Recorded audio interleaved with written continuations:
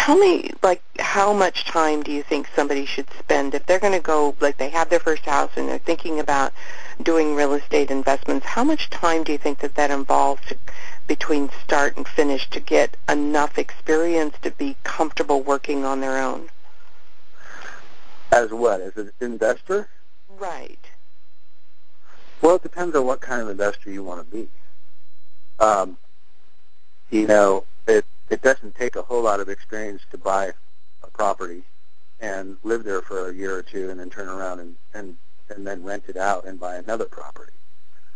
And as you're buying another property, each one of them can be, if you're willing to move into them, they're basically become owner-occupied financing, and so that doesn't take a lot of time.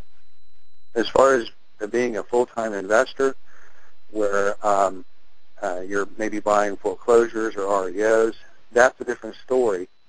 You really have to know your macro markets, you have to know your micro markets, you have to know, and that requires those team of experts in each area. You need to know your financing. You need to know the consequences of going in and going out, the costs of going in and going out of a sale if you're going to try doing fix and flip. You need to know your margins.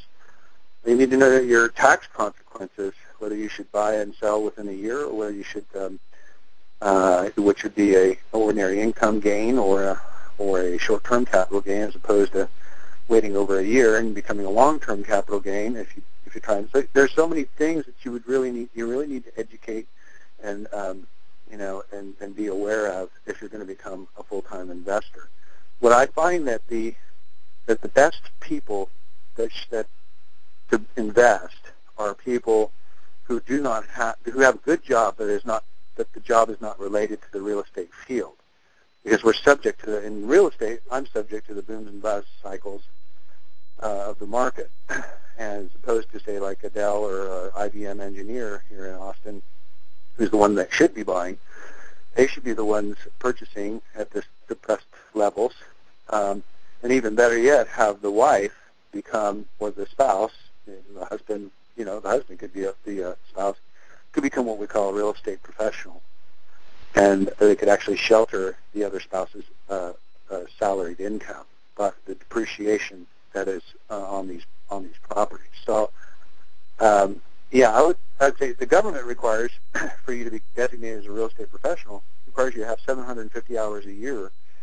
It doesn't mean you have to have a real estate license. It just means you have to put in 750 hours a year, which is about 14 hours a week, 14 and a half hours a week, in real estate-related activities that they designate in the tax code, and also that at least 50% of your activities are your income-generating activities are in these real estate-related activities, and so I think that 14 or 15 hours a week is probably a good number for somebody to study, to learn, to roll up their sleeves, to get out, look at property, to get to know the markets, the micro markets, the macro markets, to build a team, to do all that. That's probably, I would say, a good number, a minimum. And that's really great to know, because a lot of the people who are listening in on this series are realtors, but they're also first-time investors that will be looking at, what is it today that works and what is it that they need to be aware of. So that's a big part of what this series is for.